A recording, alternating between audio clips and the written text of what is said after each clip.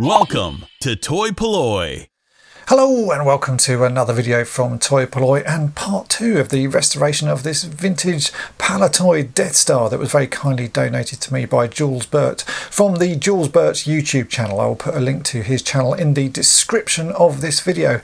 Now in part 1 you saw me sort of basically get to grips with all of the cardboard parts of this playset, which, let's face it, is the bulk of the playset. It is mainly made out of these sort of large pieces of relatively thick cardboard, and over the years these had got very damaged. A lot of the print had started to delaminate from the cardboard itself, and there were tears and rips all over the place. So I spent pretty much the entire part of that restoration carefully gluing everything back together, and at the end of that video I put all of the sort of pieces that were a little bit sort of less than flat under some weights, and I've left it for about a month to try and flatten out all the pieces, and I have to say most of that has worked. If we look at some of these pieces that were a little bit on the bowed side, there's still a little curve to them, but overall they are a lot better, and I think they're going to be as good as they're going to get. Now before I do any sort of more work on this playset, I actually want to give it one more final sort of going over, because I noticed after everything had dried there were a few areas that I'd missed.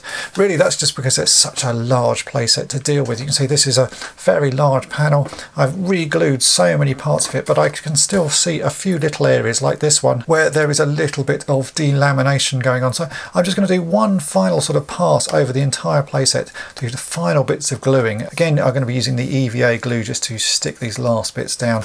Once that's done, it would be nice to sort of start constructing the playset and see how well it holds together, and also put some of the sort of plastic pieces in place. First up though, we are going to repair these bits that I missed on the first pass on this restoration, because I think it's best to do everything in a sort of sensible order, and getting the cardboard done is certainly the first thing that we need to get finished.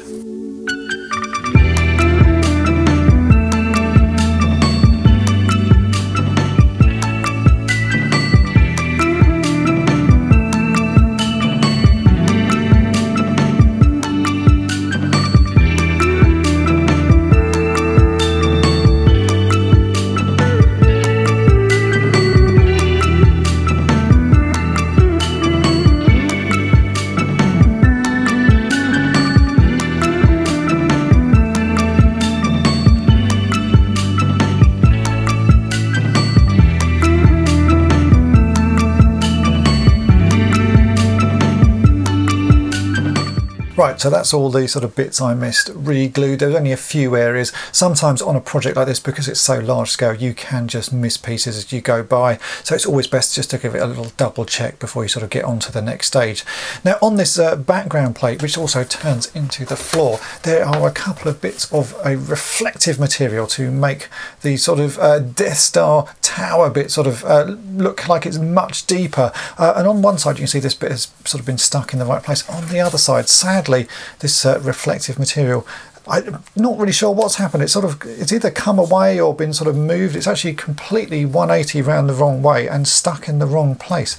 But I have tried to remove this, and whatever it's been stuck down with is so firmly stuck on, all I'm going to end up doing is sort of damaging the print underneath. So I'm just going to have to leave that as is. I would really like to remove it and sort of move it around, but I just don't want to damage the floor anymore. So for now I'm just going to sort of accept that that is been stuck in the wrong place, and that's just part of this playset. It would be nice to fix it, but I'm not going to bother. Likewise over here, this print has got a little bit of damage to it. There's some tearing.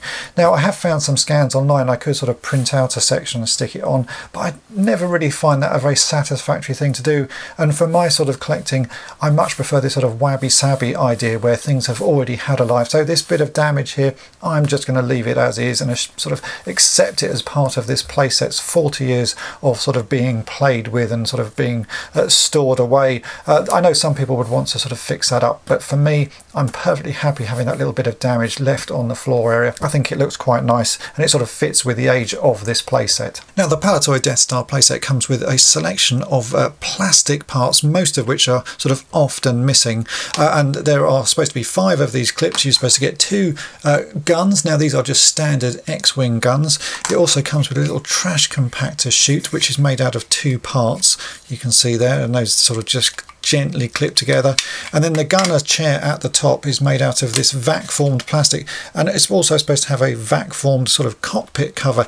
Now that is probably the hardest bit to find. I've been trying to get one off eBay, and the last one I saw went for about £150, and then there's one recently that I'm still bidding on, but the price is just way out of my sort of acceptable price range. So for the moment I'm not going to bother trying to find that. I know there are people out there who do make replacement ones, but I've yet to actually sort of manage to track those down. It could be in the end I actually make a little wooden sort of thing that fits in here that sort of mimics the original shape, and I'll get that vac formed myself. But for now I'm not actually going to worry about it. All I want to do is get the playset sort of up and sort of back together and see what it looks like. These bits need a good clean, so I'm just going to clean them with some hot soapy water. Not too hot, the water on this one, because this is a vac formed thing. If you put that back in some very hot water, it's liable to distort and sort of go back to its original shape of a flat piece of plastic. So I'm going to put this in sort of maybe some lukewarm soapy water just so I can clean that out. The playset should also come with 6 action figure stands, but you can buy replacements of the stands which are very close to those original. Now I buy from a place called Star Stands. I'll put a link to the eBay auctions where I get these in the description of this video, and you can see you can buy these stands which do look remarkably like the original ones. This is actually a pack of 10. The playset should only come with 6, but I bought a whole pack of 10 because I use these all the time for displaying my figures.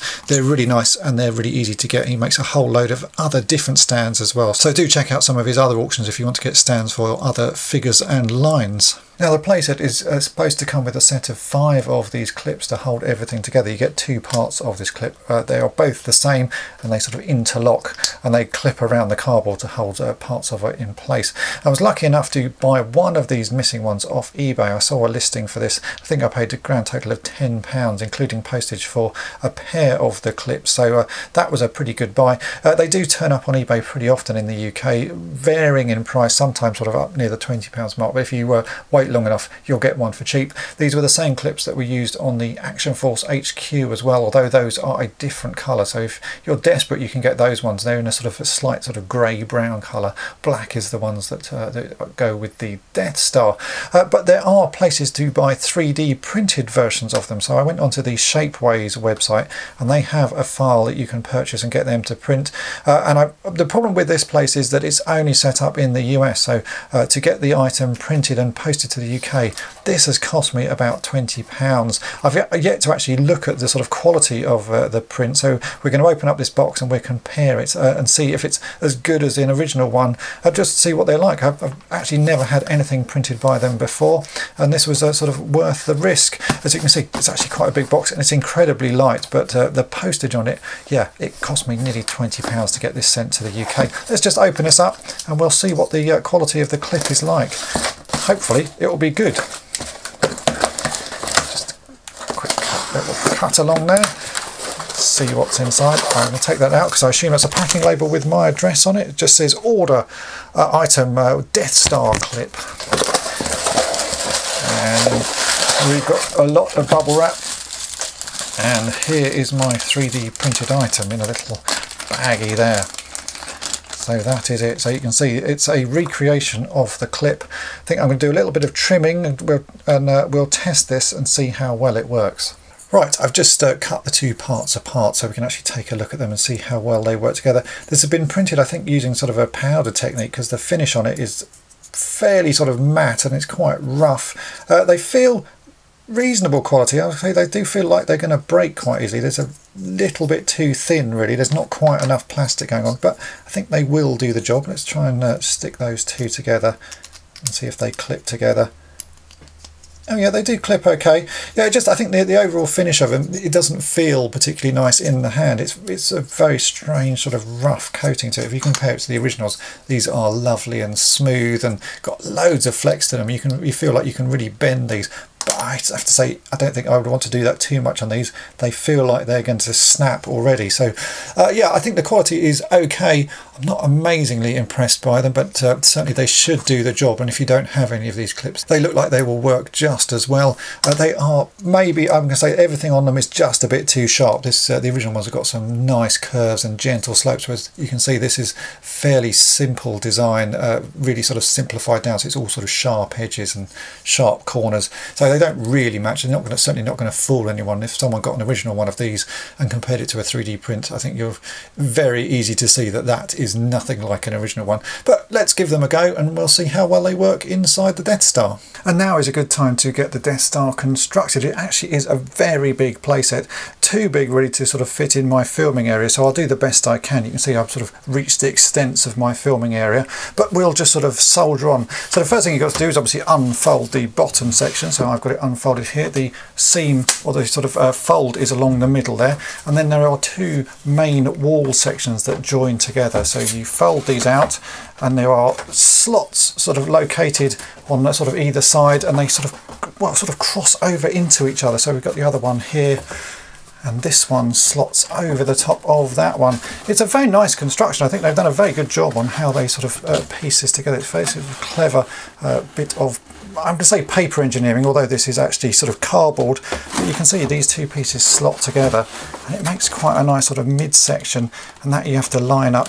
I think I've actually got that round the wrong way. Let's rotate that around. That you line up with sort of where the mirror is on the bottom, and all the pieces of the wall sort of match what's underneath them. If we rotate the entire playset around, you can see here that this is the side of the trash compactor, so that lines up with this wall here, because we have a trash compactor floor. It's a very big playset. I'll get some of the other pieces and we can now start slotting those in as well. I think next up we actually do the trash compactor area, so I'm just going to rearrange this so you can see this is the trash compactor, and it does actually work. There is a sort of a trash compactor bit that sort of moves around, so we have this section and we have to slot this in. There's a gap here. We've got to fold these little pieces over and slot this wall in, and then you can actually compact the trash compactor. So we piece that through there, just make sure they've not caught on the other side.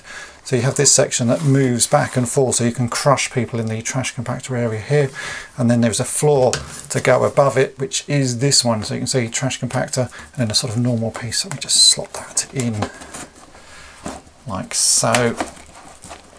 And there's a matching piece of floor that goes on the other side, so we rotate the entire playset round.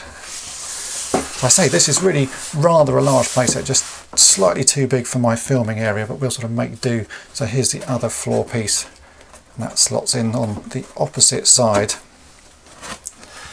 This is probably the most awkward piece to go in, and it's the bit that had the most damage. I can see why it has the most damage, because as I say, it's just very hard to get it to sort of sit in place. So like a child doing this, that's why it has these sort of major rips on it.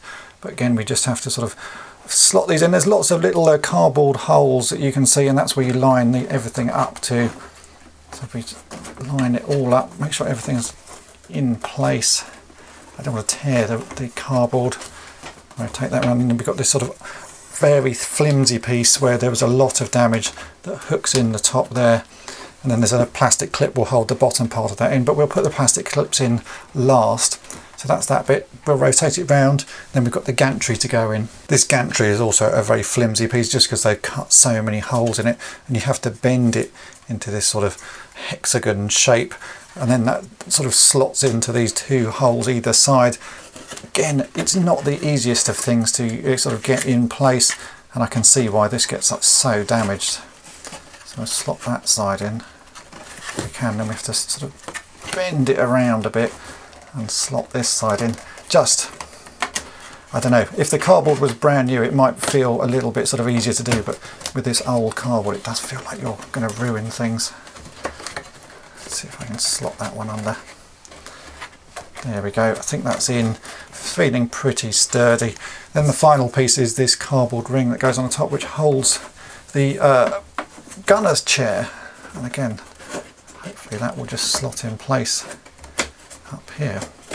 So that's all of the cardboard bits put together. Let's get the plastic pieces out. We'll clip everything down onto the base, we'll put the trash compactor chute in, and we'll put the gunner chair on the top and see how it all holds together.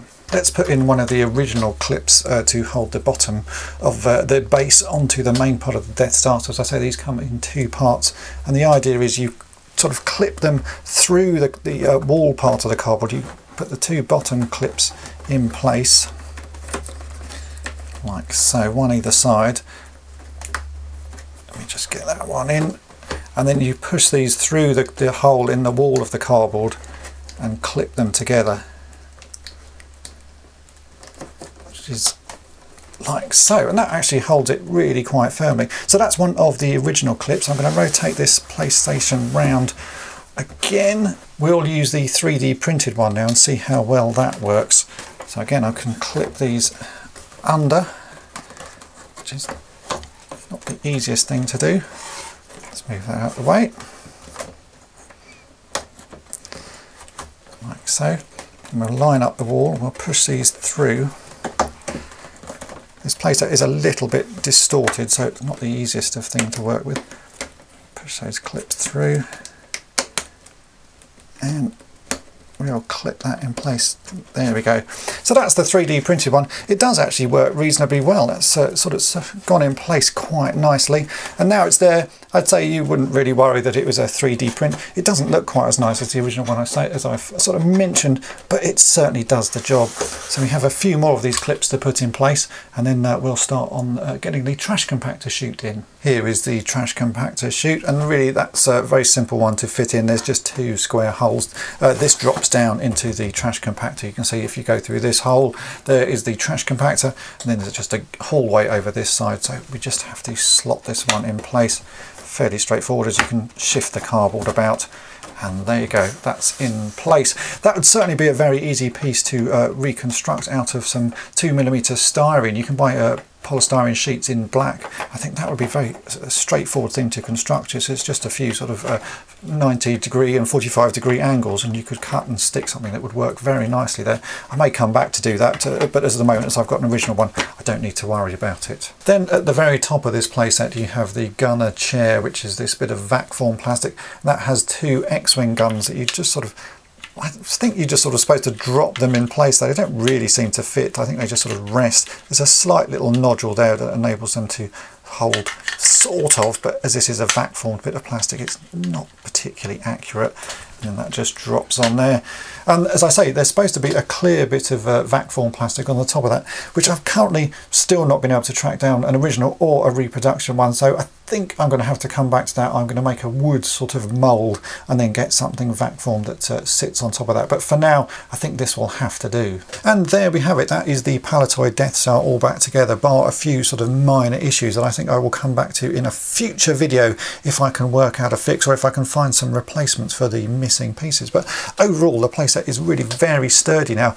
Getting all of the cardboard sort of repaired and fixed up was the main problem with this Death Star, and actually by the time you put all of the clips in place that hold it together, it is now really very firm. So the work that I spent fixing up the cardboard was time well spent, because it really does make the whole station nice and firm. I do like some of the features on this playset, especially this little trash compactor where you can sort of crush figures sort of between two bits of cardboard. There is an opening door on this side as well, so they can escape, but actually getting figures through the plastic chute that's here is a bit awkward. You can see I can sort of push Chewbacca through, but it's a bit of a squeeze, so although it does work, it's not the easiest of things to do, and I'm sure that's why this playset gets broken so easily. Apart from the fact it's made from cardboard, some of the features don't work particularly well, although they look nice. It's just by the time you've pushed the figure through that a few times, your chances are you've either broken the plastic or ripped some of the cardboard. Here you can see the mirrored floor that's at the end of the sort of the main Death Star tower that runs up to the gunner chair,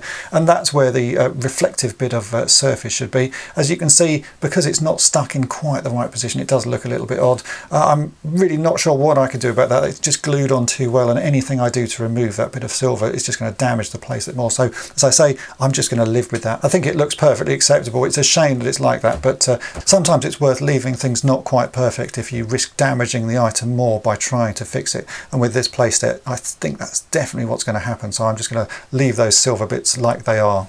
And that's it for this part of this restoration, although I will be coming back to it because I do want to make some sort of cockpit glass to go over this gunner chair. It's just a shame to leave that with nothing. But for now, I think the whole playset displays very nicely. I do need to say a massive thank you to Jules Burt. Please check out his YouTube channel. I will put a link in the description, so go and follow that and give him a subscribe. If you've enjoyed this video, then make sure to subscribe to my channel and tap the bell to be notified each time I upload a new video. And thanks for watching. Thanks for watching toy-polloi. Subscribe for more great videos. You can also follow toy-polloi on Twitter, Facebook, and Instagram.